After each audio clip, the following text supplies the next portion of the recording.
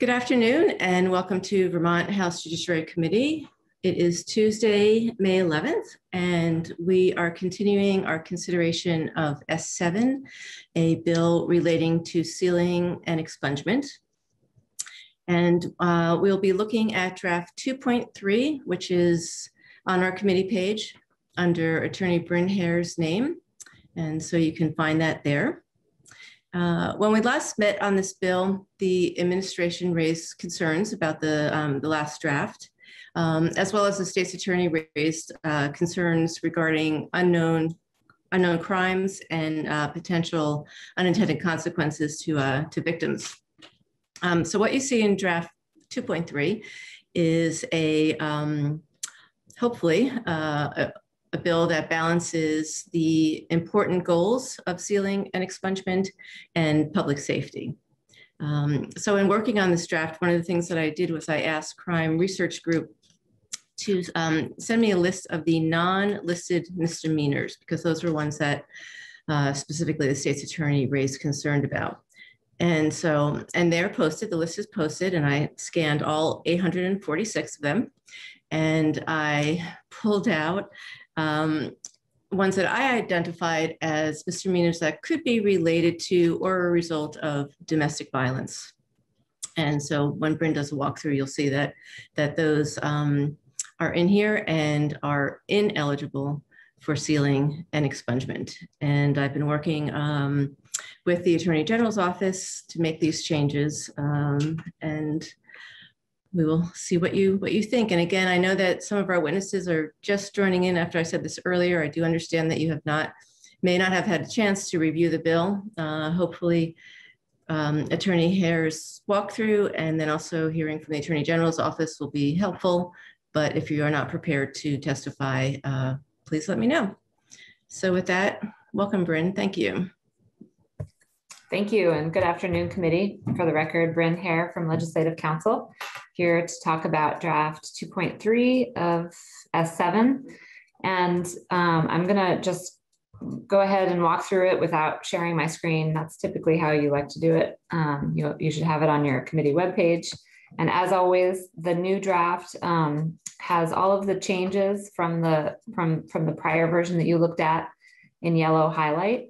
And you'll also see some underlined and struck through language, and that just is to signify what was in the former draft that is not in this version.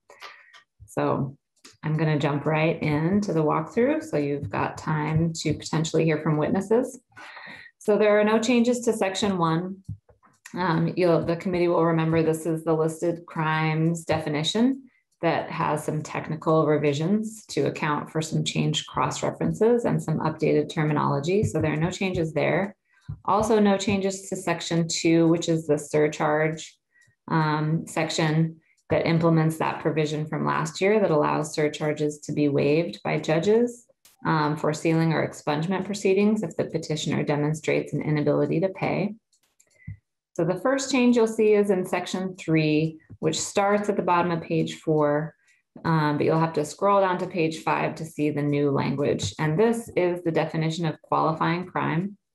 So as everybody remembers, qualifying crimes are those crimes that are eligible under the sealing or expungement chapter for sealing or expungement if certain criteria are met.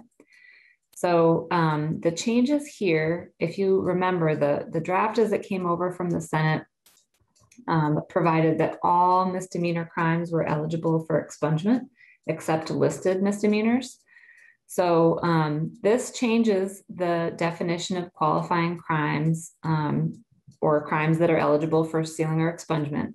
And the effect here is to reduce the number of misdemeanors that are eligible for expungement or sealing, reduce it from the Senate version and also from existing law, what is eligible under existing law.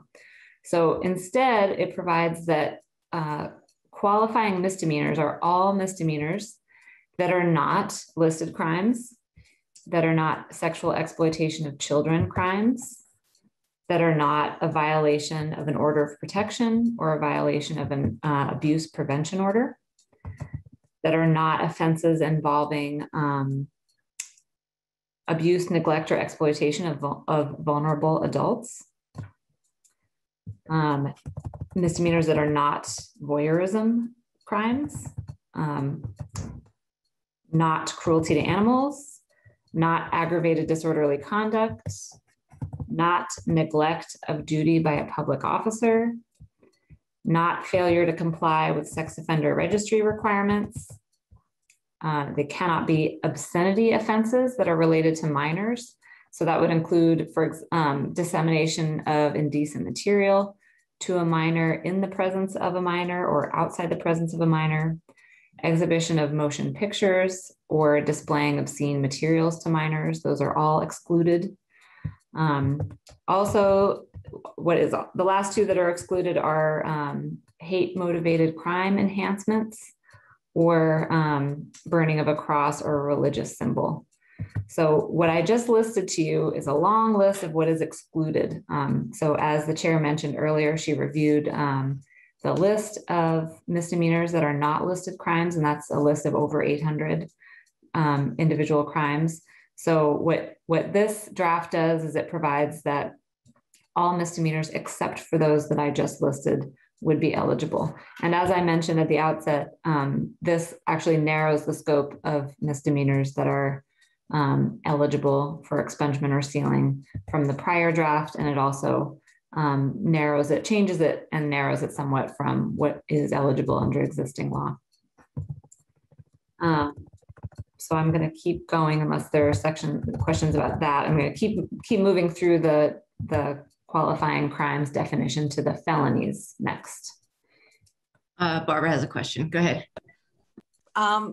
Bryn, can you just say which ones are changed from existing law that this bill would make more? If you look at the definition of qualifying crime at the bottom of page 5, what is currently eligible is misdemeanor offenses that are not listed crimes and that are not offenses involving sexual exploitation of children, cannot be offenses involving a violation of an order of protection. And then if you scroll down to page 6, you'll see that struck through language. Prostitution is currently not eligible, and predicate offenses are currently not eligible.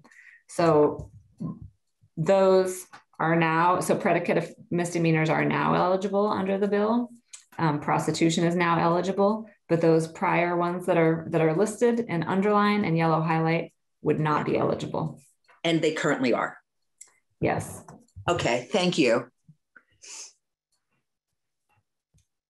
Okay, so I'm going to keep moving down to page 7.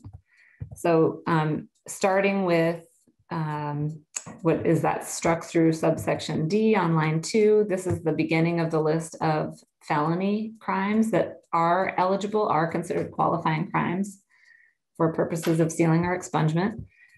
So starting on page 2 or line 2, that is those certain burglary offenses. Those are currently eligible.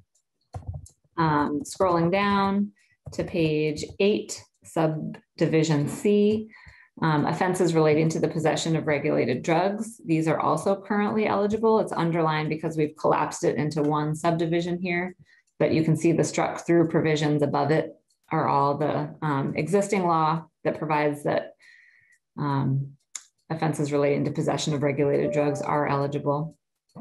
Subdivision D are offenses relating to the sale, dispensation, or transport of regulated drugs. So this is, these are now eligible under this draft, not currently eligible, but you'll see that yellow highlight struck through provision 4234AB.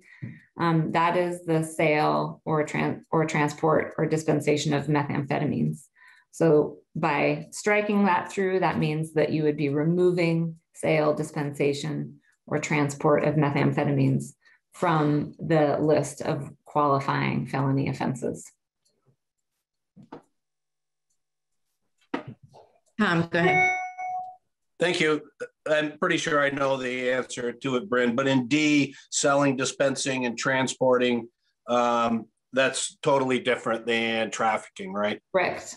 Does not include trafficking. That's a separate subdivision under those sections of law. Right. Thank you. And then I don't see any more questions, so I'll keep going.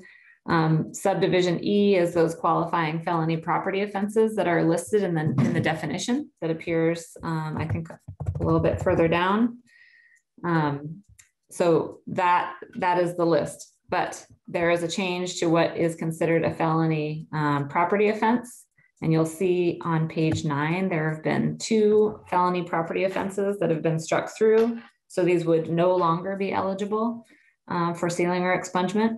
And that is an offense related to larceny from the person. And you heard testimony from witnesses about that particular crime last week. And also offenses relating to holding property in an official capacity or property belonging to the state or a municipality. So that is also removed from the list, so therefore no longer eligible for sealing or expungement. So that concludes the part of the bill that talks about what offenses are eligible, just as a baseline starting point. What is eligible for sealing or expungement? Are there questions about that before I move on?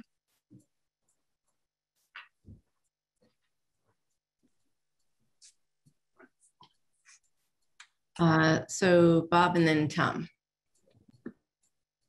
Thank you. Brian, could you give me an example of section 2537, holding a property in official capacity belonging to the state or municipality? So I bet that a witness will be able to give a better example of what that is. But I can pull up the statute for you. If you give me a moment.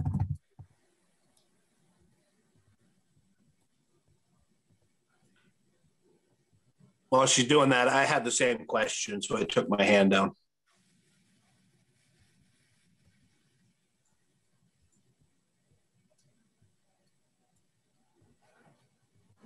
So this is under the larceny and embezzlement chapter.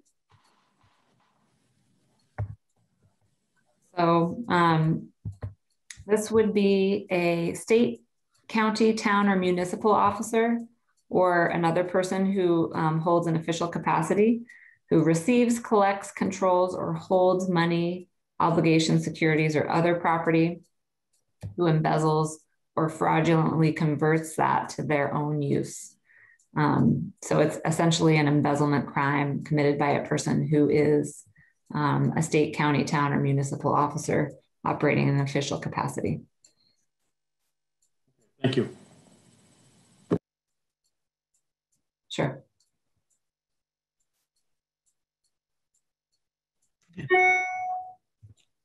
Okay, I think you're good to go. Okay, great. Okay, so I'm going to move on to section 4 now, and this is the section that details the requirements for the different categories of qualifying offenses and how they are eligible for sealing or expungement. So the first change that you see here is on page 12. And this is the subdivision 5. This is the language that you looked at in the last draft that provides that a person who's under the supervision of the department is not eligible to have their a record of an offense sealed or expunged under the chapter. And the change here provides that, just creates a little exception to that rule. So except for those records of offenses where the underlying conduct is no longer prohibited by law or no longer designated as a criminal offense, a person shall not be able to have their record sealed or expunged if they're under the supervision of the department. But that language there means that that requirement shall not apply if the petition is for an offense that is no longer considered criminal. And I believe that it was Representative Colburn that pointed that out in the hearing that you had about the bill last week.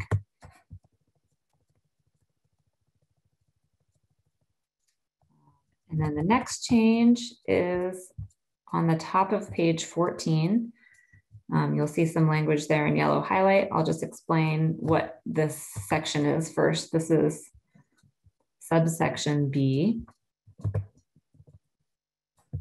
So these are qualifying non-predicate misdemeanors and possession of a controlled substance offenses. So I'm just going to remind the committee that for this category of offense, these are eligible for expungement 5 years after the person completed their sentence for the crime, or 5 years after completing the sentence for a subsequent offense, whichever one is later. And this provides that if the state stipulates to a petition to seal or expunge, the court can grant that petition without a hearing on or after the date that the offense is eligible for sealing or expungement, according to the statute. And then the new language here provides that if the person didn't commit a subsequent offense, then the respondent can stipulate to a petition filed prior to the date that the offense is eligible under the statute. And the court may grant that petition without a hearing if it makes a finding that the person has successfully completed any required rehabilitation to the satisfaction of the court. And so this change is made in another couple of places in this section. And this was really intended to address the concerns that you heard from the administration last week, some of those concerns.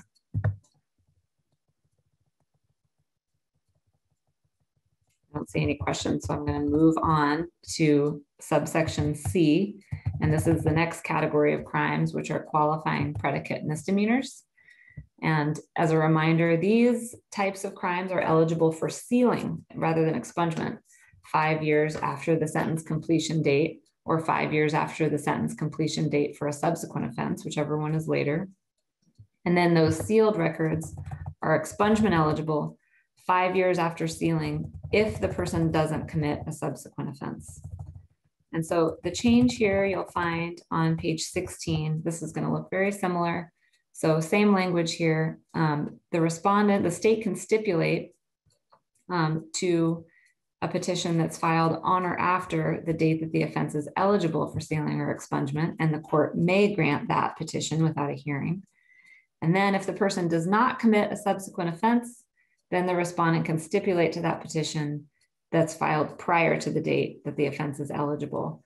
And I'm going to note that I can remove the word for expungement or, because they are not eligible for expungement if they've committed a subsequent offense. So I'll just make a note of that. Again, the court can grant that petition, that early petition, if it makes a finding that the person has successfully completed any required rehabilitation to the satisfaction of the court.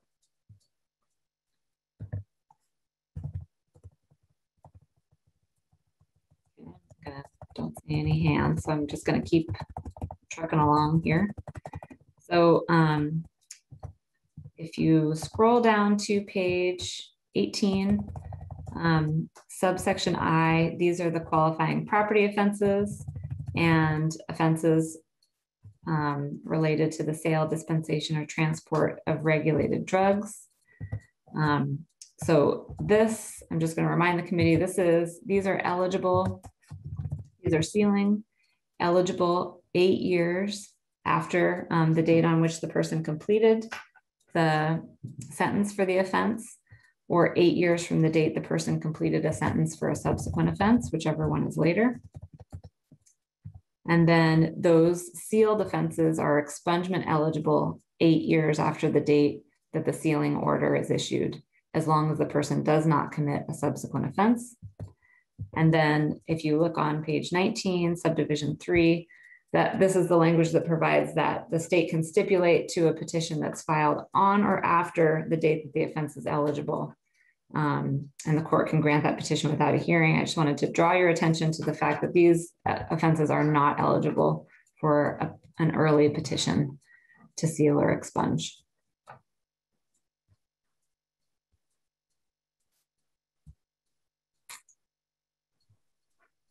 Tom, go ahead. Thank you. So Brenda, I just need some clarification. So we'll use the 8 year. So I paid my dues. The 8 year has started. I have a violation of some kind. I pay, I pay the penalties on that. So when that is satisfied, would the 8 years start over at that point for an expungement on a prior crime? So the 8 years start once you've satisfied the judgment. So once you've completed any payment or completed your term, if you're incarcerated, Yeah. once you've satisfied the judgment, that's when the 8 years begins.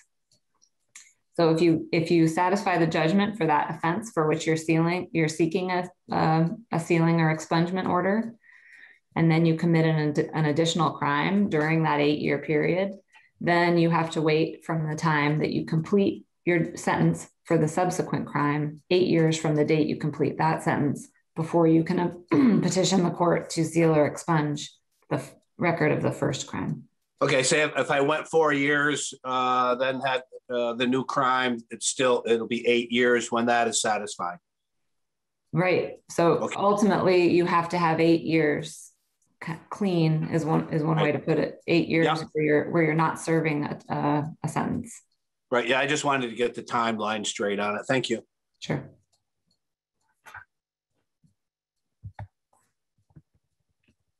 Okay. I'll keep moving now. So there is one change to section 5, which is the effective sealing section. And this, I think that you heard some testimony from the court last week about how they would contact a person.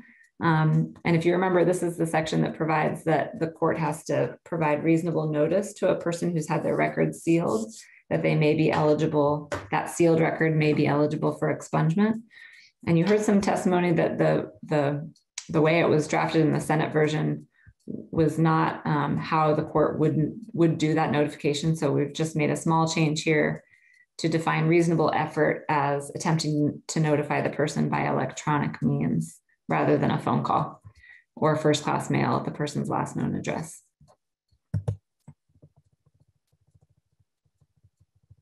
And then there are no changes to section 6. I'm going to skip over that section. Section 7, this is the expungement of Judicial Bureau records, and there is a change here, and you'll see that on page 24. So page 24, subdivision 2, this is the language that provides that once a conviction or adjudication has been expunged, it can't appear in any existing database. And then we've just added some language here that provides except for as provided in subsection C. And if you scroll down to subsection C, this creates an exception for research entities. So the language here provides that any research entity that maintains these conviction or adjudication records for purposes of collecting, analyzing, and disseminating criminal justice data will not be required to expunge those records. And then you've also there's an additional sentence that provides that research entities have to abide by the policies that are established by the court administrator and shall not disclose any identifying information from the records they maintain. And this was in response to, I believe, some written testimony that appears on your committee webpage from the Crime Research Group that they do have access to these records and would like to not be required to expunge these records because that would interfere with the research that they do in response to legislative requests. Ken, I saw your hand go up and down. I just want to make sure that you don't have a question. I can't see my hand, but thank you. Why isn't the phone call, attempted phone call or something in there? I think we're going to get beat up if that's not in there. Last known phone number or something like that. Shouldn't that be in there?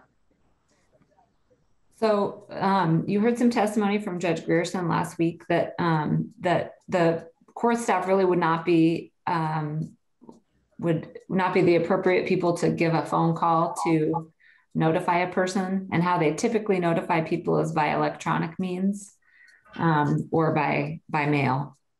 So it's not how they typically conduct their notifications of people.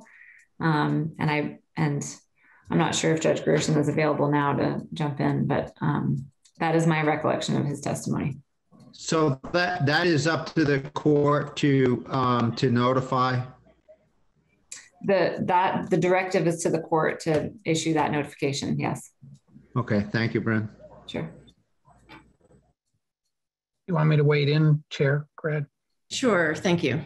Just to clarify, the whole provision about notifying someone who's just had a sealed record that there is a possibility of expungement is something new to the law anyway. And what I had indicated before was that it's unrealistic to have court personnel reach out to someone by telephone for a number of reasons. One, we probably don't have a recent telephone number, but even more importantly, there would really be no record of a phone call.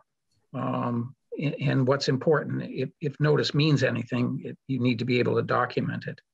And then it would put the staff person in the middle of a process where they could become a witness. And if it's going to be effective at all, I think it'll be effective at the time the person receives an order that their record has been sealed, and to let them know at the same time that there is a possibility of expungement if they meet criteria, and that would seemingly go out at the same time as the order, or even part of the order of sealing.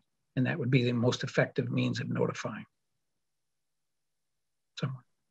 Thank you. Thank you. Can I see your hand up? Thank you. It is. I'm having a little bit of trouble here today. I don't mean to. I don't mean to. So you don't have a question, or you're all set? Okay. Thank you. Thank you.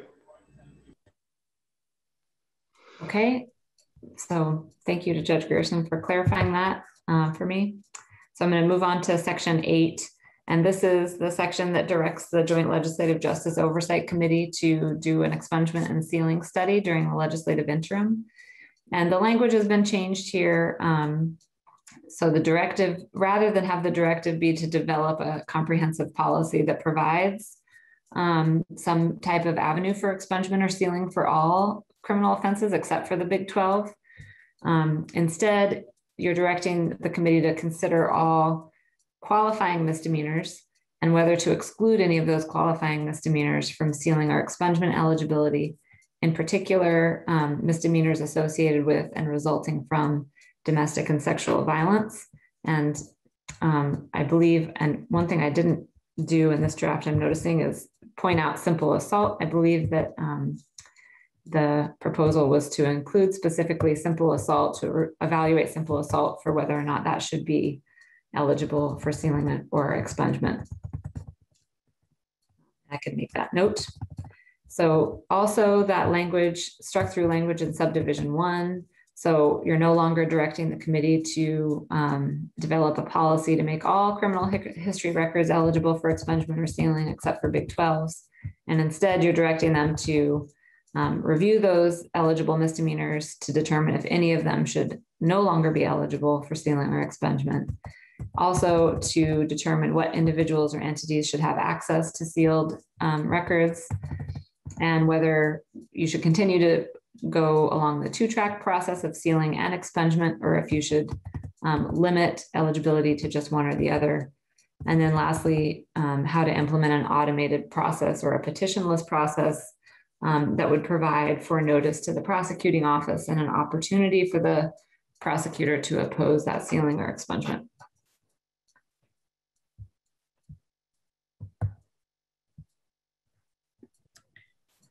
Thank you, Bryn. Selena.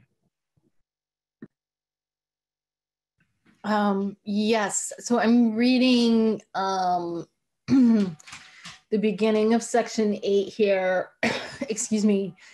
And I noticed that some of the language that's struck through is develop a comprehensive policy that provides an avenue for expungement or sealing of all offenses except those listed in 33 VSA 5204A. And that's really replaced by actually thinking about which misdemeanors should not be eligible. And so I guess I'm trying to understand, is this a narrowing of the scope of the study, which looked like it was originally about expansion, and this seems to be the clearest direction here seems to be about, you know, thinking about exclusions. Although I know that the language, I mean, it says shall consider how to simplify and automate the process of expungement and sealing of criminal history records. But I guess I'm reading this as like a kind of a replacing what had been a pretty expansive charge for the study about really looking at a bigger rubric for most offenses, with looking at what might be excluded from the universe of misdemeanors. And I'm wondering if you think I'm reading that right or wrong. If that is a question for me, I think that you're reading that right. Okay. So, yeah, no, thank you, Selena. Certainly that's up for discussion. Yeah.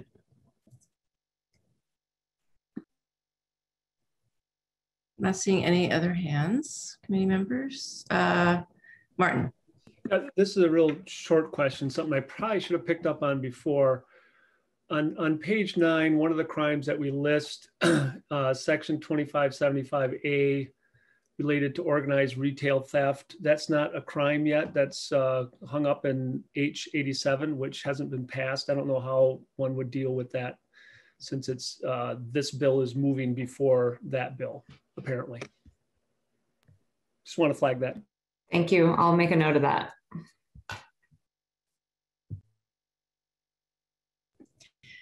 So is your hand up? Okay, no, you're good. Okay. Tom.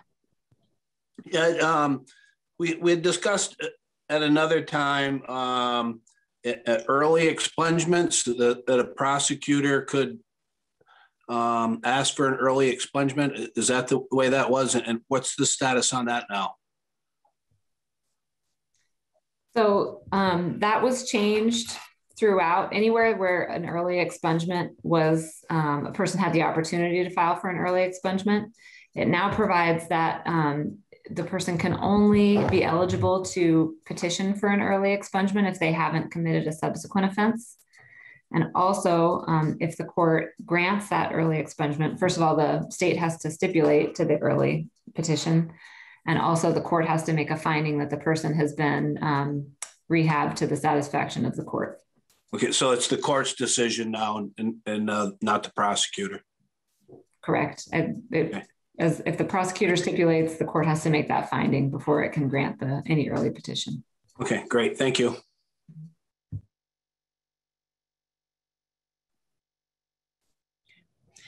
Anybody else before we move to the Attorney General's office? I don't think so. Okay, I'd like to please welcome David Scher, the Attorney General's office. Good afternoon, committee. Good afternoon, Madam Chair. Thank you for having me this afternoon. So I'm going to limit my comments. I already testified in response to an earlier round of testimony, so I don't want to go into some of the substance that's already been covered, but I do want to focus my comments today just on the pieces that are specifically responsive to administration concerns, and then happy to answer questions. And then after other witnesses testify, if there's return, other larger questions, I'm happy to talk about that as well. But of course, I'll answer whatever questions come up.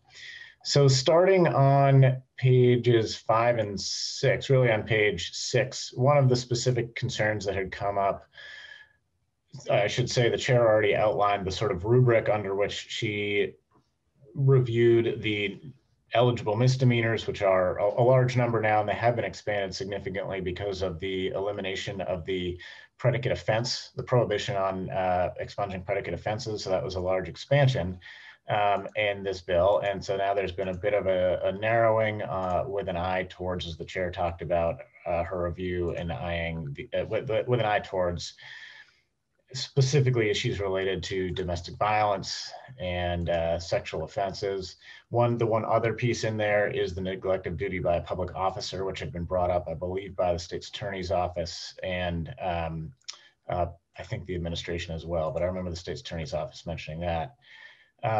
Moving on down here to page 8, this elimination of the methamphetamine sales piece was again responsive to administration concerns. And we felt that, it was a reasonable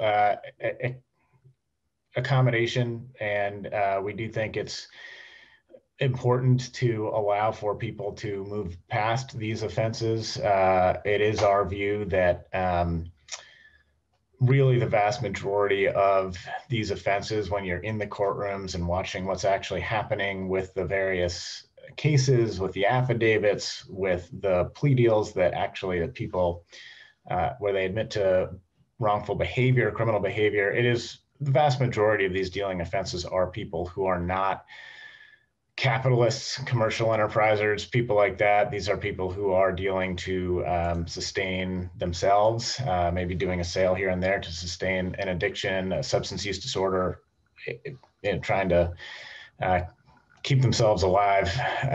So we think it's important to keep most of those in, but if there was, and especially since in Vermont, historically, meth dealing has certainly been present, but has not been a huge aspect, I would say a huge percentage of the offenses by contrast with heroin and in particular, and some of the other substances, that this was an accommodation that was reasonable and it still kept in the bulk of the policy decision here.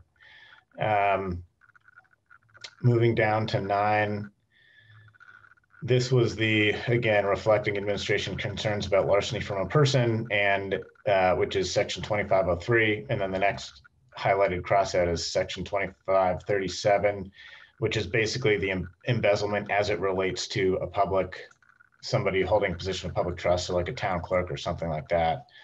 Again, keeping in the great majority of the offenses in that paragraph. And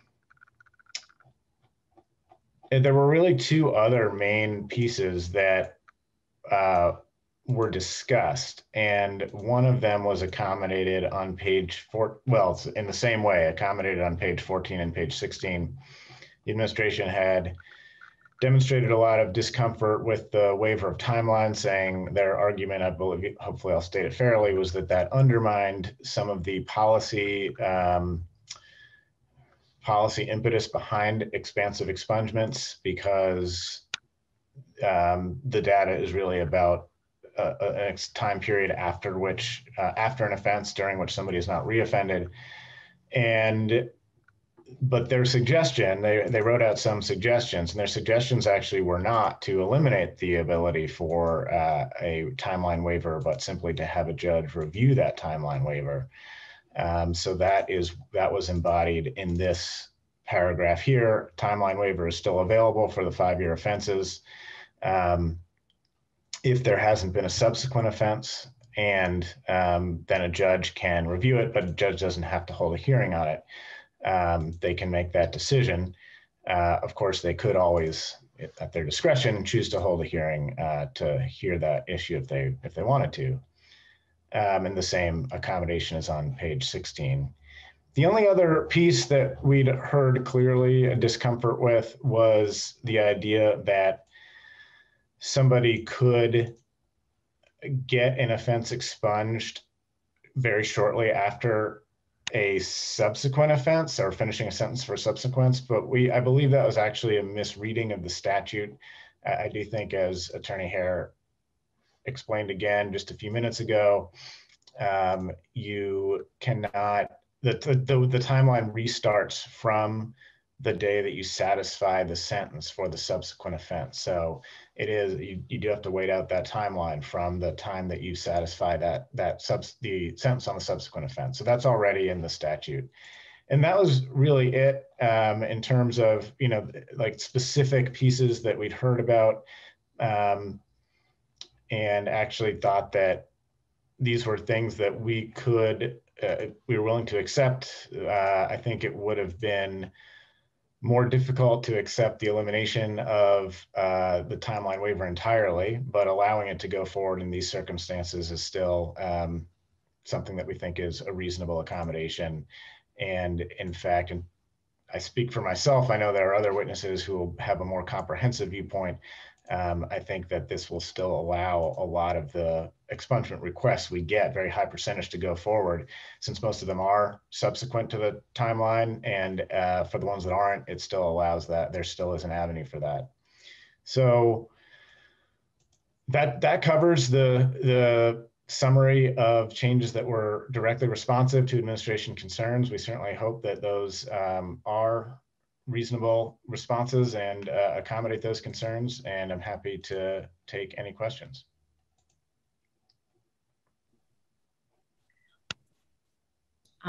David, you heard questions about the study. Just wondering if you had a chance to think about that and reverting to a larger look, more expansive look than what's here.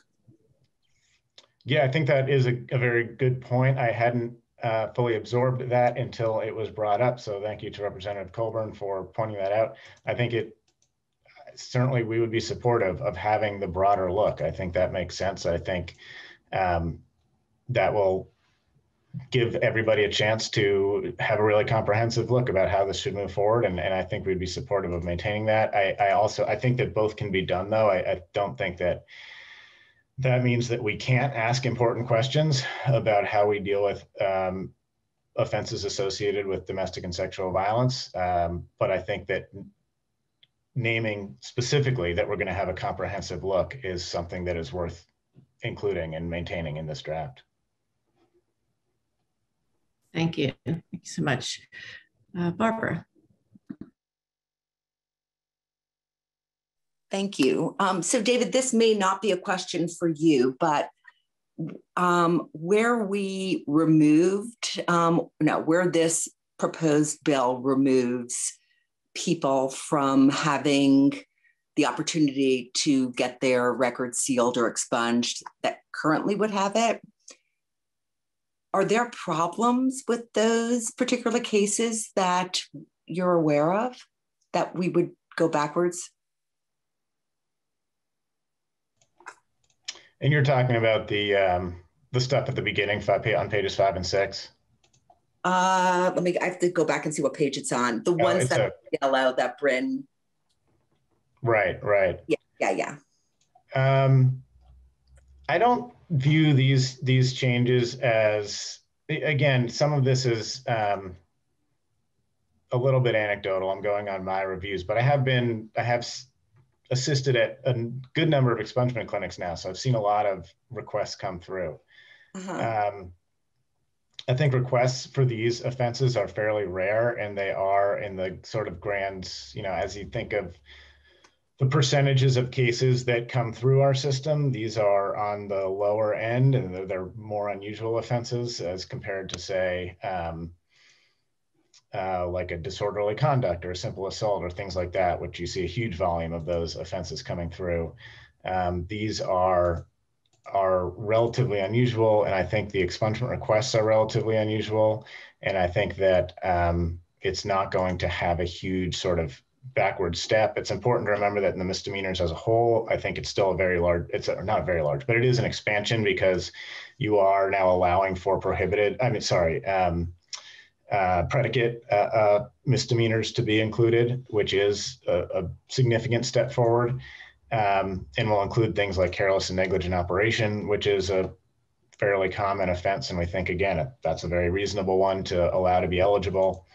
So I think on balance, this still is a significant step forward in terms of the overall volume of eligibility that will be available if this were to become law.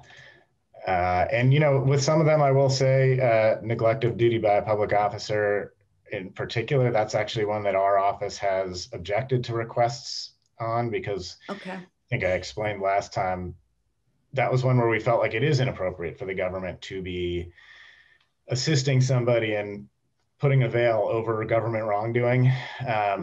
Right. And I think the two that sort of, many of them, it's hard to say, why would we want to let somebody who's not complying with the sex offender registry but the ones that seem sort of possibly not, I mean, maybe I'm just wrong about this, but the aggravated disorderly conduct may very well be somebody very drunk who, yeah, I don't know. That one seems kind of squishy to me in terms of who could fall in that, as well as probably the violation related to obscenity. Like, just, I don't know what's included in that, but those two seem like, yeah, why are those, why don't we let people repent from those two in particular? I don't know. I guess being a social worker, I have a strong belief that people can change. And so with lots of them, I believe that people can, you know, come around. But in particular, those, I just worry about getting, you know, some people who weren't involved with anything all that serious that may be related to mental health or addiction, not get a break. I certainly understand your point. I think you raise a good, important points that get to the heart of why we are considering expungements. I think with aggravated disorderly conduct, there is some data showing that a lot of, or some decent percentage of domestic assaults get pled down to aggravated disorderly. It is a different type of offense than regular disorderly conduct in that it is behavior that is very specifically directed at a singular person, which is a different type of behavior than the sort of general disruptiveness. So a bar fight over a pool game might be, you know what I mean? Like, would that be that kind of aggravated disorderly conduct if the person feels like the other person cheated?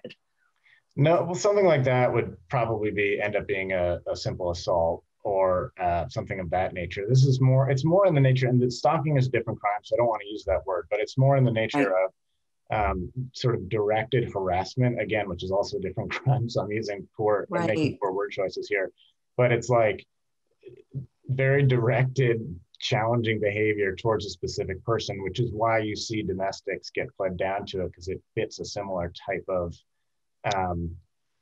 mindset and behavior. Okay. And how about with the obscenity? I think the idea there is more around its relationship to child sexual abuse materials and the overlay that those two things can have with each other at times. So not swearing or giving someone an obscene gesture, or we're not talking about that? No. Okay. That's good to know. Thank you.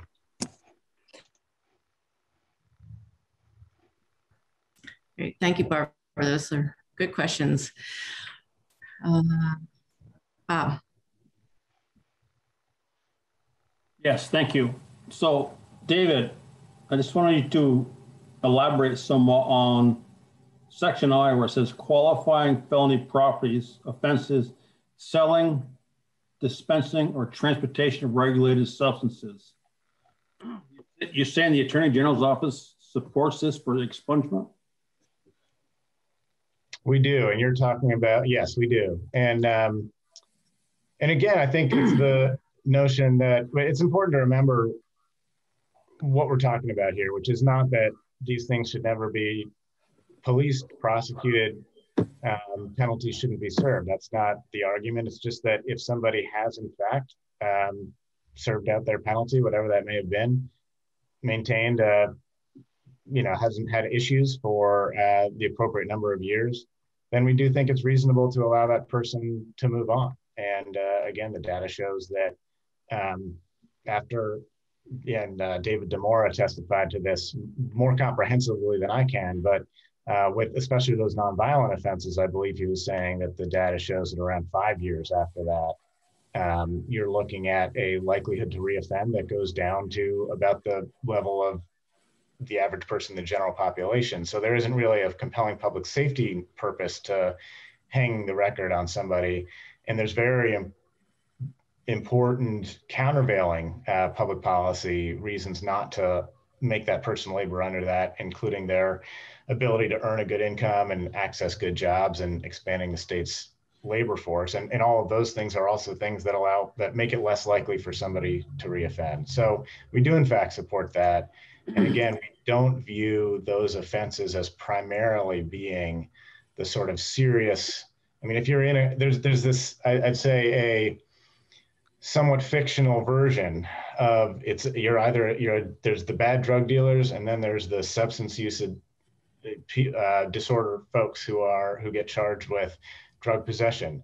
And that's just not the reality as we see it. I think a lot of people are suffering from substance use disorder, do end up making trades or making very small time sales that amount to drug sales. And that's a piece of what happens, but it doesn't make those people into the type of sort of big time capitalistic predatory dealers that I think is sometimes the shorthand idea of what that is. And that just isn't the reality we see in the courtrooms. So because they're addicted to a drug and they may be selling on the street and to whomever for profit, but for themselves, this is all right. And creating more addiction in the process? I don't think it's a matter of what's, again, it's not a matter of whether things should be policed or punished, although again, we do believe that for those issues, treatment is the more effective thing in terms of promoting public safety and helping those people. But it's not so much a matter of what should or shouldn't be a penalty. We're not legalizing anything here. We're just saying that it should be eligible for expungement after an appropriate number of years, and there hasn't been a reoffense for that number of years. That is a reasonable policy decision, and it's one that we agree with. And again, I think it's important. The reality that we often see in these cases is not somebody who's like a consistent, all right, I'm going to go out and I'm going to sell a package of whatever today. It's like they make one sale between friends or something like that. And that's the one that the CI, that the local officers have them do the trade with or do the sale with. Again, I do want to sort of try to provide a corrective to that notion that a lot of this stuff is any type of like consistent, organized sales behavior. That's just not a lot of what happens here. That's a very tiny percentage of what you actually see in terms of what gets pulled into court on cases dealing with substance use disorder. Okay, thank you.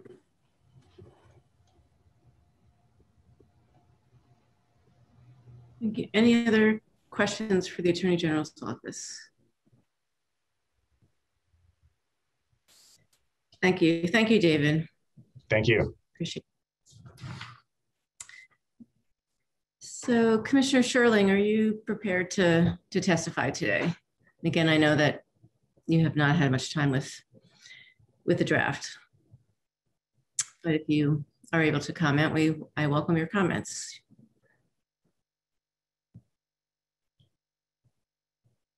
Maybe he's not here.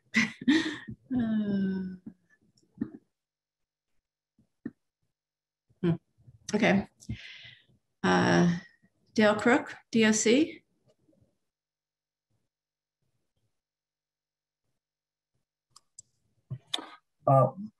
Good afternoon, Madam Chair. Thank you for the opportunity to testify. For the record, my name is Dale Crook. I am the Director of Field Services for the Vermont Department of Corrections.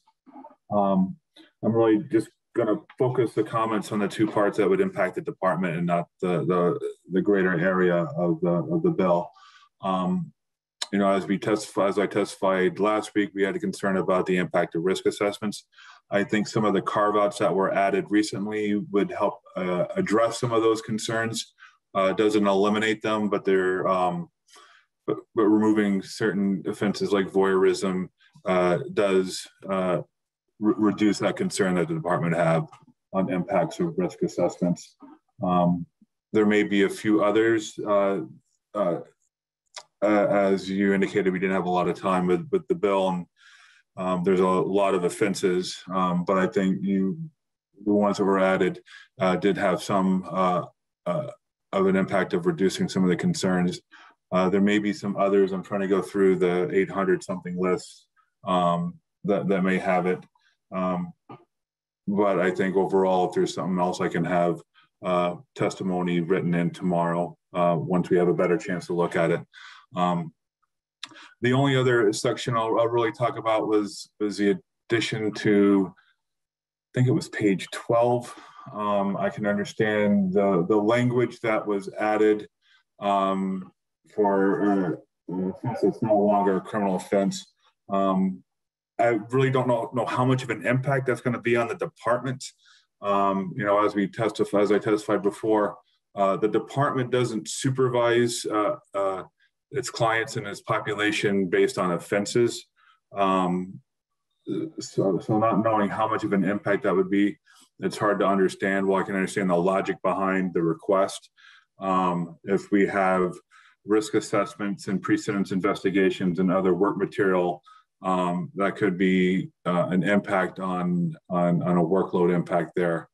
I'm not really sure how many crimes that would be, other than, you know, the ones that come to mind would be the marijuana changes to the marijuana laws in the last couple of years. I don't think it would be a huge impact, but that would be the other concern. Other than that, I think that's what the department would testify to, and I'd be happy to answer any questions or not. Thank you. Thank you very much, committee members. Selena. Yeah, I'm hoping you could just restate for me your concern about marijuana expungements. Well, it's not as much as a crime. So the department supervises individuals. We don't do it based on offenses. We do it based on the individual. So we could have an individual that we're supervising for a handful of different charges, but we don't supervise each individual charge. We supervise the individual themselves. So we'd have risk assessments. We would have precedence investigations or intermediate sanction reports, case staffing reports that are done taking the individual as a whole. And if we expunge one of those crimes in that case, all that work material is impacted. Because the way that expungements is worded is that offense has never happened. So a risk assessment involving other crimes and the one that never happened, we would probably have to redo that risk assessment. For a pre-sentence investigation, it may not be useful anymore. Again, I don't know how much of an impact that will be because I'm not sure how many cases are out there that are no longer crimes that we have under supervision. So it sounds like the concern is more about just the labor of having to redo the risk assessment and less about the implications of no longer being able to factor, say, a marijuana possession conviction into the risk assessment. Yeah, it's an administrative burden is what it would be. So any work product that had the expunged case involved with it would no longer be valid. So that we'd have to go and redact case notes, depending on how long the individual has been under supervision. It could be quite a few case notes we'd have to go through and redact. That's the concern. Again, not knowing the impact of that with how many individuals we have, it may not be many, and there may not be a huge desire to request expungements while someone's still under supervision. So it's hard to know what that impact would be, but that's the concern that we would have.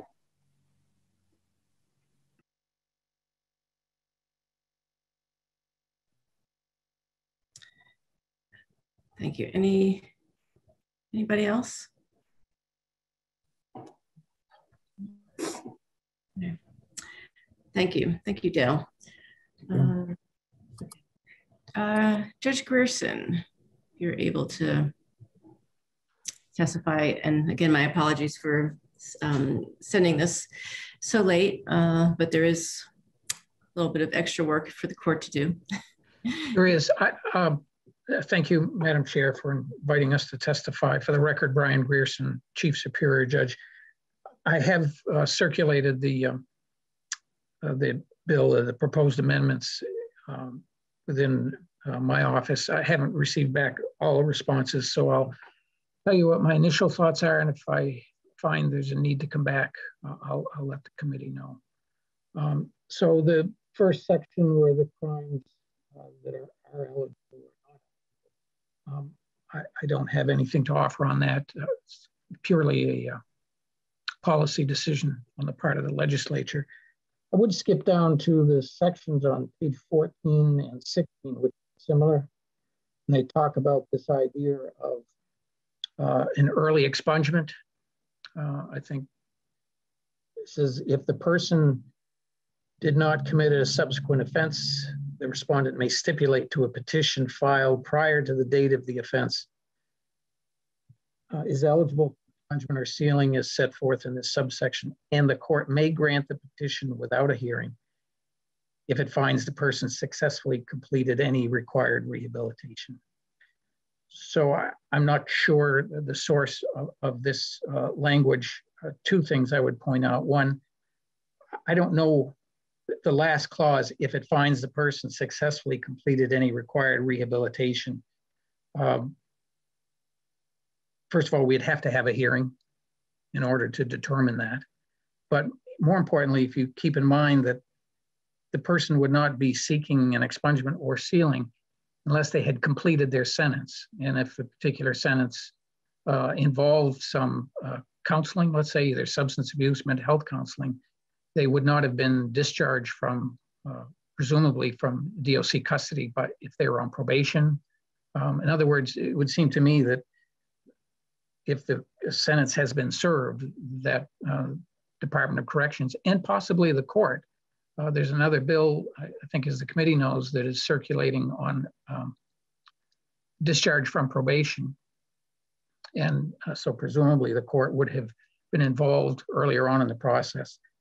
But quite frankly, I don't know what it means to add in that last clause, if it finds the person successfully completed any rehabilitation. I don't think it's necessary. I don't know what we're supposed to be finding or how we're supposed to be finding it, or who has to prove to the court's satisfaction. A finding is essentially a conclusion, and a conclusion has to be based on facts, and the facts have to be presented either by the state or the defense or both. But we can find that the person has completed rehabilitation, but someone has to satisfy us in producing that evidence. So I don't know whoever added that language, what they were hoping to achieve by that. I don't think you would lose anything by just saying the court may grant the petition without a hearing, period. And then if the court, upon review of whatever's filed, has some question, they could hold a hearing in that respect. I guess the last thing I would point out is, if I've read this correctly, this is all part of amendments to section 7602. And in reviewing that quickly while I was listening to the witnesses, there are other instances in the course of the expungement and sealing statute where it talks about, for instance, expungement or sealing can be granted if restitution has been paid in full. Goes on to say in more than one place that the court finds sealing of a criminal history serves the interest of justice. So I don't think we want two different standards for a court to determine an expungement or sealing should take place. Certainly within one statute, I don't think we'd want it even in two statutes. So I would suggest if the if the legislature's primary interest is in granting someone, if you will, an early expungement or sealing, and it comes to the court as a stipulation, which this it does come to the court as stipulation, then I think if you just leave it as the court may grant without a hearing, then it's up to the court's discretion whether there's some issue that they see that they need, perhaps maybe it's just clarification, but without defining what the criteria is. So I would suggest that last clause be struck. And I'm glad to answer any questions on that part of it.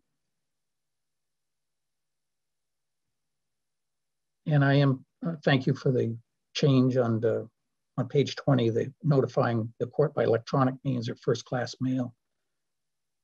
I think that will achieve the goal of notifying the person of their potential for expungement. The last piece that's been added under section 7, the exception for research entities. I'm reading that, and I'll read it again, that relates to data that is already in the possession of the research entity. In other words, they're not coming to us after the expungement has taken place.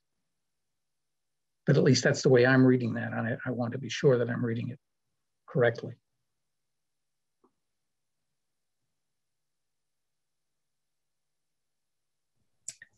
Excuse me, perhaps Bryn is able to respond to that. So that's also how I'm reading it, because it refers to the expungement requirements set out in the section, which are requiring any database to be with one of these records that's been expunged to clear that record from the database. So that's also how I am reading that section. And I believe that was the intent as well. Otherwise, that would be a significant change in the ability to access expunged records. So as long as that's the reading, that would not have an impact on us. And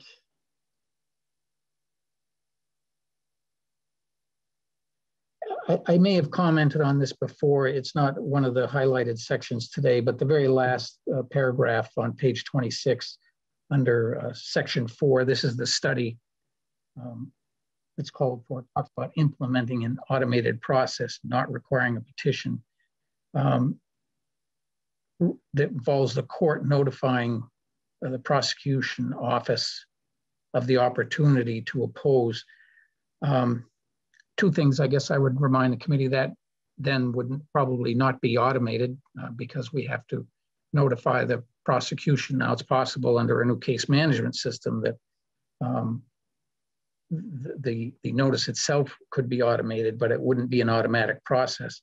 What is more concern to me is what I don't want to happen is if we notify the prosecution, for instance, that this case is appropriate for expungement, we would want it to be a notice that says, if you do not file or give us notice that you're opposing this, we're going to expunge it by a date certain. In other words, that would make ultimately the ability to expunge automatic. What we don't want to happen is they're given notice that we're going to expunge and then they do not respond. And so we're left probably scheduling a hearing. So I think if the committee still has it in mind that they could look at that language and make sure that there's some obligation on the part of the state to respond in a timely fashion, or we will expunge or seal. And I'll make one last pitch to include, as long as we're amending this bill, to include the provision to extend the timeline in the marijuana expungement bill from last year. And those are the only comments I have. I will review it again. And if I feel there's other matters I need to bring to the committee's attention, I will let the chair know. But I'm available for any questions if anybody has any at this time. Thank you. Thank you so much. Just giving committee members the opportunity to raise their hands. I'm not seeing anybody yet. Well, thank you. Thank you very much. Thank you, Madam Chair. And if you need any further explanation on those sections about the early discharge, I'll be glad to respond to those as well. Okay. No, your testimony about the rehabilitation was very helpful. Thank you. And I do have to leave for another meeting. So if you need me again, let me know. Okay. Absolutely. Thank you. Thank you very much. Thank you. Thank you. Okay, that leaves us with the state's attorneys. So we have both John Campbell and Evan Meenan. I'm not sure how. Madam Chair, I think Evan is, I don't believe he's here. He was at another meeting. We've had a split. And I apologize. My video has been going on and off with my, with this, I'm on my Mac right now, so it's not working. So I apologize, but I'm sure you don't need to see me. Anyway, there are a couple things. Number one, I think you all have made some incredible improvements from our standpoint with looking at some of the individual misdemeanors as you did.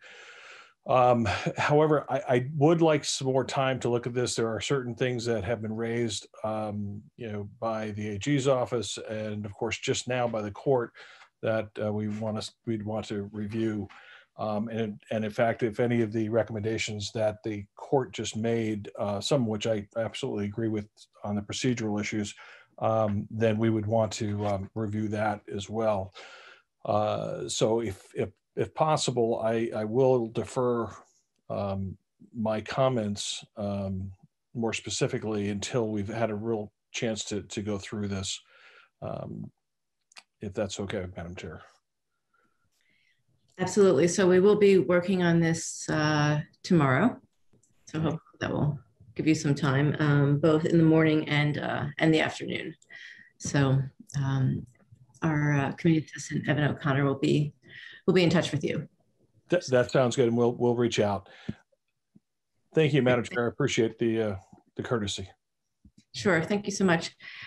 So before we adjourn, I'm going to turn to the Attorney General's office, David Scher, just to see if you have any comments given the testimony that we did here today. Sure. The only one that struck me was that I thought that Judge Gerson's point about the waiver proceedings was a very reasonable one in terms of how courts would deal with that language, and his alternative suggestion for language that makes sense. I think we'd have no objection to a change along those lines. I understand there's a lot of interest being balanced here, but we would have no objection to a change along the lines that he suggested. Thank you. Thank you so much. Any questions before we adjourn?